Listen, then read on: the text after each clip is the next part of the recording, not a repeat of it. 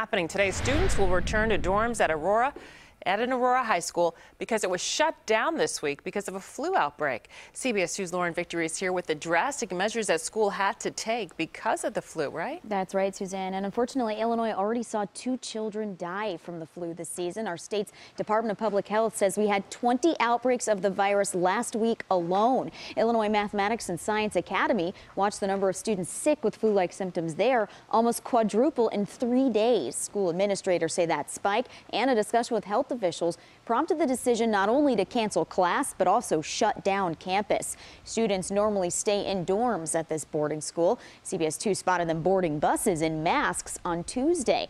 They can start returning late this afternoon. The 5-day hiatus used for a deep clean, according to the school spokesperson who we talked to before the shutdown.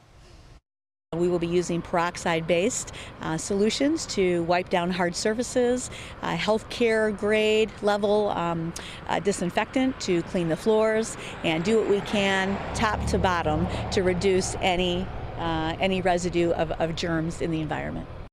That rep says students will also attend workshops about flu prevention when they return. Of course, one of the most important tips, I've been following it, is wash your hands a lot. Yeah, you definitely have to. Thanks so much, Lauren.